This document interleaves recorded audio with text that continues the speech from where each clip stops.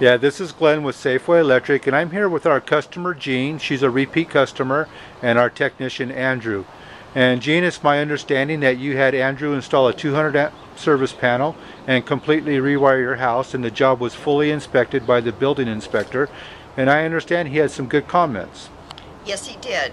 He opened this up, took this off, and when he saw the wiring inside, he said it was a very good job. Uh-huh. And did he go inside the home and inspect it? Yes, he did. And was he pleased with that? Yes. Okay, well, very good. And then Andrew, why don't you go ahead and open that dead front cover for me and let me take a look in there. Wow, look at that. That's really clean work there. I see that you installed some arc fault circuit breakers because it is the code for the bedroom outlets and the switches and the smokies. And you put in all your dedicated circuits for the kitchen countertops. There's actually four dedicated circuits for the countertops and all the major appliances. And boy, I tell you what, this is some of the best work I've ever seen. And very, very pleased with this.